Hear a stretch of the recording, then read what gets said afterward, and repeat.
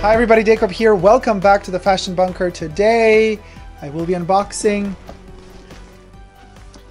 I'm looking, what side of the bag are we on? The camellia is here. My birthday present that was gifted to me for my birthday. It comes a little bit late. I did actually get this a couple of days after my birthday, but as I'm unboxing it now, it's way past my birthday. So for all of you who have wished me all the best for my birthday, thank you so much. Thank you, thank you, thank you. I felt loved. And I feel even better now that I get to unbox this, even though it's a bit late, but it's never late in the game to unbox a birthday present, especially never late in the game to unbox a Chanel. So I am so thrilled. Now this, of course, you know, I wished this.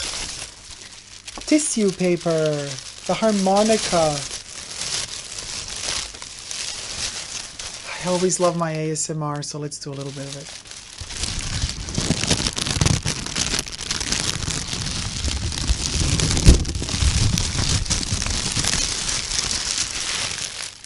Okay. Ooh, the box opened a little bit. Okay. So, it's a bit busted because... Where was it? Down here. Poor little box. It doesn't matter though. What's inside is not busted. It's a shoe box. It's another shoe. You're going to be like, okay, you're crazy. It's officially, yes, I have my obsessions. And this birthday present is super special. Two, you know, pouches. Because it's two shoes. I mean, one pair. I mean, okay, so this took a while because there was only one boutique that still had them in my size, and it took forever ordering it, whether or not it was going to be transferred or not because of the situation we're in right now. But then finally, they arrived. Unfortunately, after the price increase. But, I mean, come on. Look at this color. Okay, for those of you who are new to my channel and are thinking, what the heck, he's just got shoes with the heel, the Chanel two-tone slingbacks, by the way. Check out my other Chanel slingback unboxings where I explain heels and men. Just like perfumes and men, everything is genderless, really. Wear what you love, not what other people tell you you should wear. Plus, heels were invented for men. Later on, they started being used by women too. Anyway, not to justify anything, because I really don't care what you think about whether or not something should be worn or not, because you do you, I do me. But I'm saying this because historically, it is so important to understand where design comes from, where particular tendencies come from, where aesthetics come from. They don't come from what some bully told you in whatever grade in high school or university while you were being bullied. That's not where certain designs and tendencies come from. That's just weakness that tries to push you into not expressing yourself the way you are, not being who you are. That has nothing to do with the history and the evolution of design and design heritage in particular. Nothing to do with Chanel, because she was a trailblazer when it comes to experimenting, blending genders, using male jockey outfits, matelassé, pleating, whatever have you, and then implementing that in bags and dresses. And here we go with the two-tone shoe and the heel. Now this is Virginie Viard's first collection for Chanel. This is from the Cruise 2019 collection, the pink two-tone slingbacks. What is important to note here, this is tweed, it's a cotton tweed, and the front has this gros grand butt. Very, very interesting. Unlike all the other slingbacks that I have from Chanel, these have something very, very special. They're not made in that wavy pattern that the other ones are, that most of them are, but they're made in the original gros grand material or pattern, or if you want, style that Coco actually used in the 50s. So when we come in as close as we can see here a little white thing which I have to take off. Dust. And dust reflects... Okay, I have to take that off. Whatever. I'll take it off later. So, but you can see how pebbly this looks. There are no waves. Now let me just put here a photo so you see how the other ones look like actually at the tip. But then also let's put in the other picture of these. I'll photograph them later so you get to see how this one looks side by side with the other version. So very interesting to have this as well in my collection, because the amazing thing, it's like we're getting closer and closer to the original. Now, of course, Chanel, you know, she did not put her logo there. There was no double C logo on the original two-tone slingbacks. And truth be told, the original did not have such thick a heel. This heel came in the 60s. Chanel developed this heel a bit later, but the first two-tone had kind of a, not really a kitten heel, because a kitten heel would be lower. It was this height, but it was a thinner heel. And then the thicker one was developed in the 60s, 70s, and then discontinued. And then Lagerfeld brought it back a couple of years ago in the Brasserie collection. Funny enough to note, in the Brasserie collection, most of them, the first one to be brought back was suede, also in my collection. But on the runway, they still did not have the double C on the heel. The actual prototypes and samples that hit the runway didn't have the logo. The logo was added upon arrival of the shoes into retail. So most of the prototypes you're going to see from the runway don't have the double C on the side. But ever since that Brasserie collection hit stores up until this day, 2020, all of the two-tone slingbacks have the double C on the outer side, on both shoes. On the outside, there. On the inside, they don't. Now, there is a wonderful new rose version from the Métiers collection, which I'm also obsessing on. I just don't, what am I going to do with another slingback? It's not pink. This is more of a shocking pink. They look gorgeous on the foot. I mean, gorgeous. Like, shocking pink, super pop, very Pedro Almodovar, very high heels, the movie. If you haven't seen it, go check it out. Victoria Brill wears Chanel the whole time through, and her mother, Marisa Paredes, wears, or Becky Del Paramo is her character in the movie, wears Armani. So you have this juxtaposition of early 90s, we're talking 1990, 1991, early 90s poppy Chanel colors, all the intense reds and pinks mixed with black on Victoria Brill.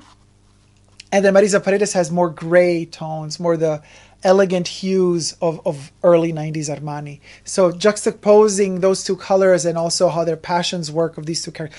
Brilliant, brilliant, brilliant. That's a great example of when costume, not just costume design, but just styling of a movie, really, really, you can see how fashion helps accentuate the characters, how fashion helps accentuate the story, push the story forward, and how it brings it to a whole fetishy level where you kind of just dream with those characters, also thanks not just to the amazing writing and direction and acting and casting, but also because the clothes really, they're delicious. They're supple, you know what I mean? So this brings me back to that era of Chanel. And I think in many ways Virginie Viard is kind of also, I mean, she acknowledges that era, and I think she likes that era too. And maybe she's also playing into that era because she knows that was a very popular era for Chanel, and maybe if she's clever, she would do more pieces looking like from that era, with those colors at least, because that's easy for her to sell in a way, because those pieces sell themselves almost, you know what I mean? So in a way it wouldn't be like too much, it wouldn't be too Lagerfeld, or it wouldn't be too much trying to rely on him. It would, because those 90s pieces, yes, they're him, but they're so 90s Chanel that they have kind of transcended him. And I think it's something similar Donatella Versace did before she sold to Kors. when was it, around 2009, 10, when she kind of started realizing, oh, I really need to homage more, you know, Gianni's area, the 90s era of Versace if I want to sell more. So she started kind of dedicating more. I mean, she was doing one-to-one, literally like tributes, but like knockoffs of the originals. I mean, it's still Versace, but not really bringing much forward the design. There's a lot that you could do with Versace for sure, but similar to that, I think Virginie Viard could play into that more and would definitely be successful in terms of sales. Just putting it out there, a free tip from me to you, Chanel. So that's that. 42C, I've mentioned this in my other videos, but I'm going to say it here again, is the biggest size they produce, 42, in this particular model. Chanel still does make some models for men, not the slingbacks. You know, they have some sneakers and some leather shoes for men, and they go up to 45, 46 even. I don't know if they go even higher, but these go up to 42. C means that it's the width. This is the widest version. There's a 42 classic, which is a 42B. Usually the B won't be printed at the bottom here. Here we have a C printed next to the 42. The C means the width. They're a bit wider. Without the C on it, it's a B. Without the C, they're narrower. I've tried the 42 in leather. Too tight for me. I need the C. I need that width. So, and of course, in all sizes, with every size you can choose a B or a C. So remember that if you're purchasing Chanel shoes, because they don't just offer length, they also offer width sizes, which is great. I mean, you're paying for luxury. Might as well. You know, the more added details to how a shoe is produced, what went into production, the more alterations go into the final product, the closer we get to true luxury. True luxury being actually having something made to fit you, made to measure, made to fit. That's not the case with these. But you could go haute couture, and then they would make it to fit your foot. But then the price would have a couple of zeros more added after the actual retail price of them. Anything else to state? This is not the end for my love of Chanel slingbacks, for sure. I mean, every time I look at them and see them, I just go more bonkers and I just want more of them. Of course, the beige version is my favorite in terms of, you know, the first one I unboxed because it's the leather version in goat skin. But color-wise, these are my favorite ones. I mean, I love my gold ones from the Métiers d'Art last year. Those are in lambskin. So I have lambskin, goatskin, suede, and then we have tweed now. But the color-wise, these rock, man. These are just beyond. They're just so timeless pop and bubblegum pink. Come on. Now, the ones I'm looking to get maybe next are the rose tweed from Métiers d'Art 2020. But, of course, we have the markup. They cost more now. And it's a much lighter tone. It's not this kind of flashy Barbie pink. It's rose. It's more a subdued rose. But the tweed has a wonderful pattern. Now this tweed you can see it's like a towel tweed, and the base of this tweed is black. So it's really hard to see. It just looks pink, you know, but underneath those waves there's a black canvas.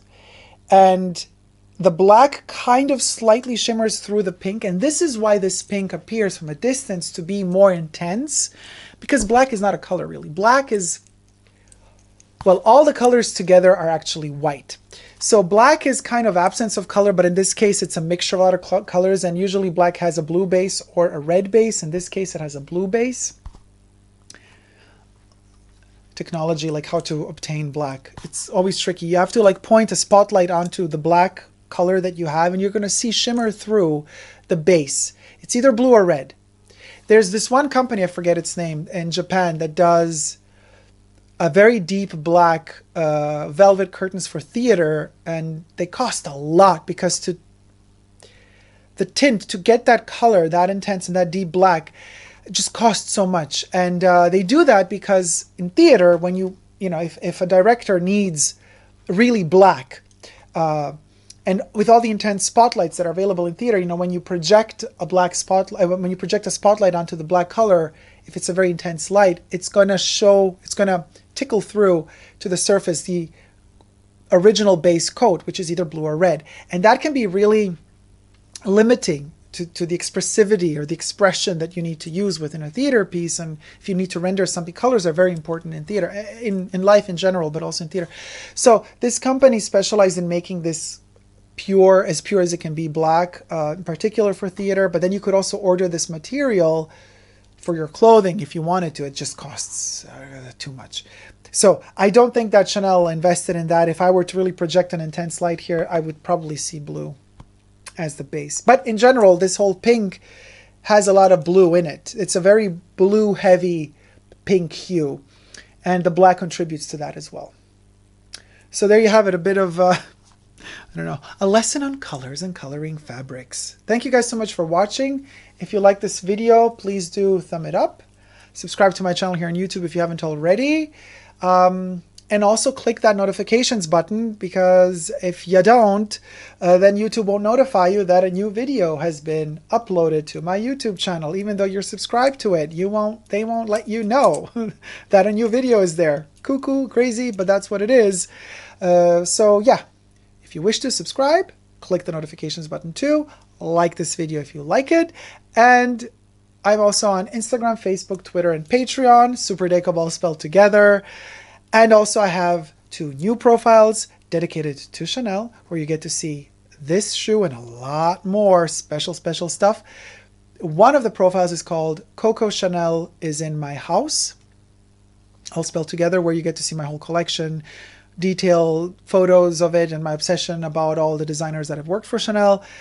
And then there's a second profile called Coco Chanel Privé, also all spelled together, where I showcase the life of Chanel, photos of her during her life and her work and everything that she personally designed and / or made, as well as the perfumes, everything done basically up until January 1971, which is the date she died.